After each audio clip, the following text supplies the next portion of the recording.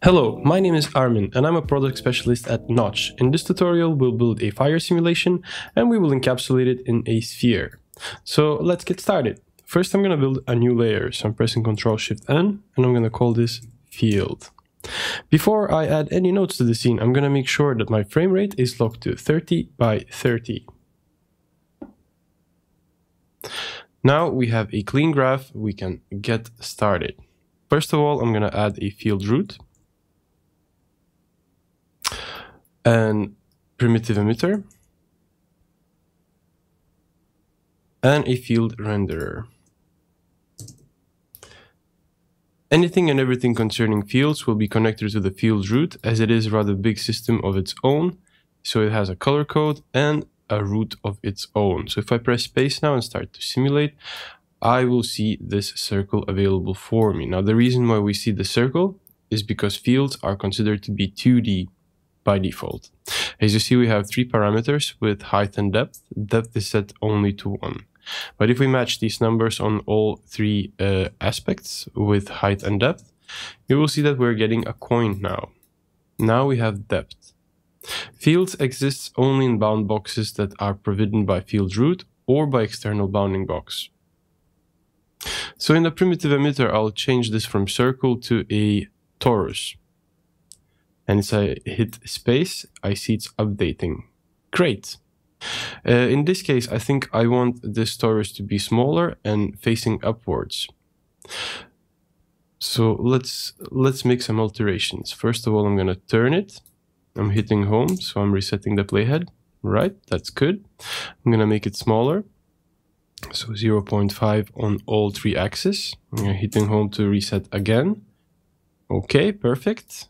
Now let's double check what is the size of our bounding box. I see that I have quite a bit of space. I can definitely pull this primitive emitter a little bit lower. That seems to be about right. Okay, let's make some alterations to the field root and let's add some effectors. First of all, in the field root, I'm going to choose to uppress density field and I'm going to choose densities and temperatures. As soon as I do that, I already see that there's something happening. There is a little bit of an updraft. There is motion upwards. Now, it doesn't look impressive or interesting at all, and that is because we're missing effectors.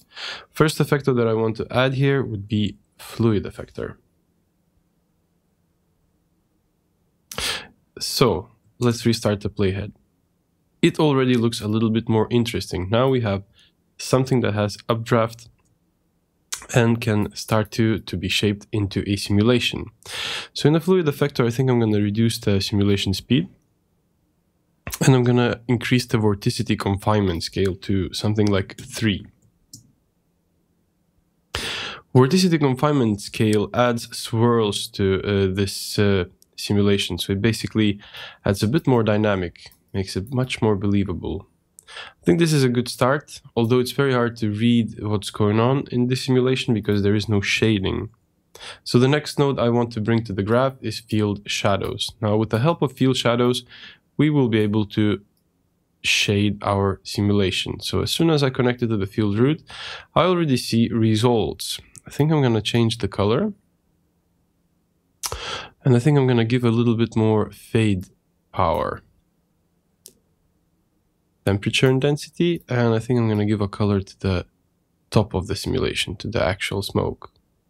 Right, we can probably push it further, and we will, but for now, this is okay. One thing to note is high dynamic range. As soon as we add that, we see the simulation starts to look much better. So we have fluid effector. Let's add several more. I think next one I want to bring in is the turbulence effector. I'm going to press Ctrl R. So Ctrl R is a smart shortcut. It will connect to the closest appropriate root, in this case, field root. I see turbulence is taking effect. I'm not necessarily happy with the way it's animating. So in the turbulence effector, I think I'm going to reduce the velocity amount to something like 0.2. And I'm going to increase the noise scale to 8. This looks a little bit better. This looks a little bit more exciting. Right, I think we can add yet one more effector. In this case, curl noise effector. Again, I'm pressing Ctrl R.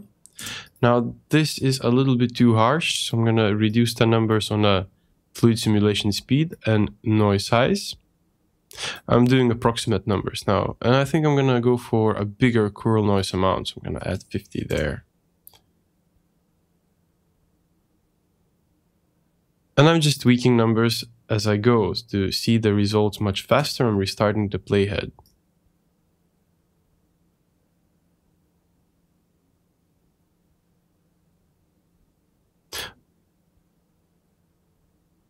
Let's see if we can have a bit bigger noise size. That starts to look nice. So let's flesh it out. 0.15 and 0.45 on the noise scale here, on the noise size.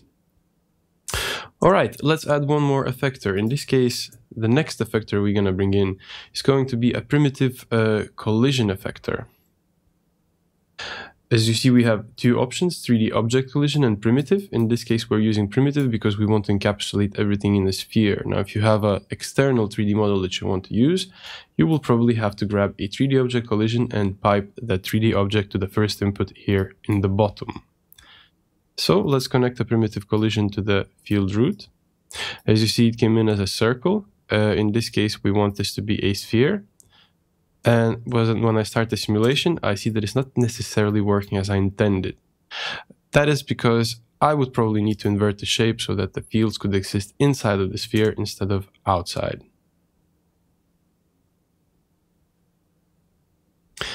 Great, this is working. I think the next step would be adding a sphere and making sure that it's see-through. So let's build a glass. So I'm grabbing shape 3D. I see it come into the center of the graph. In this case, the default is set to diameter. I'm going to change it to radius. And radius is just as big as our primitive collision effector. That's great. That's exactly what we wanted. So we will need a material, in this case, a glass material. I'm going to connect it to the shape 3D. Nothing really happened because we have no lighting in the scene just yet. I'm gonna add skylight. I see that there's some changes kicking in, and it's hashed out red, indicating that the third rendering must be on for this to work.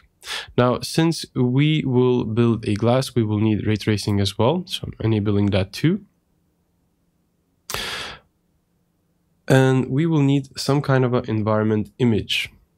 So I'm going to grab environment image from the node list, and I'm going to grab a HDR from the resources. So HDR is just an unwrapped 360 picture of your environment. So I'm going to pipe in this 360 picture to the environment image and environment image to the skylight. Okay, we're getting there. Now let's make sure that our skylight is ray traced and omnidirectional. I'd say we might as well make sure that the sky dome is visible too. Okay, not too bad. Now we probably need an extra node. I will grab a path tracer. So as soon as I add path tracer, I see that I'm producing glass. Now the only issue is that the field system is not talking to the path tracer. I can fix that by connecting those two together. If I hover over the inputs here in the bottom, I see that the second one indicates fields. That's exactly where I'm going to connect the field root. And there we are. Now we are producing a fire simulation inside of the sphere. However, I see that I have a little bit of noise going on, so I think I can fix that by adding a refinement node. So I'm going to grab RT refinement. I'm going to restrict the refinement steps to 1, and I'm going to enable the AI denoiser. Now, AI denoiser is a very nice and powerful tool, and the one that I'm going to refer to now is NVIDIA Optics. Obviously, this AI denoiser works only with NVIDIA cards. Cool, this starts to look quite better. I think I can add one more node to make this a little bit more smooth, and that would be temporal anti-aliasing. So I'm going to grab that, connect it to the root. Yep, that indeed helped. All right, I think we're done. Thank you very much for joining me in this tutorial. I hope to see you in the next one.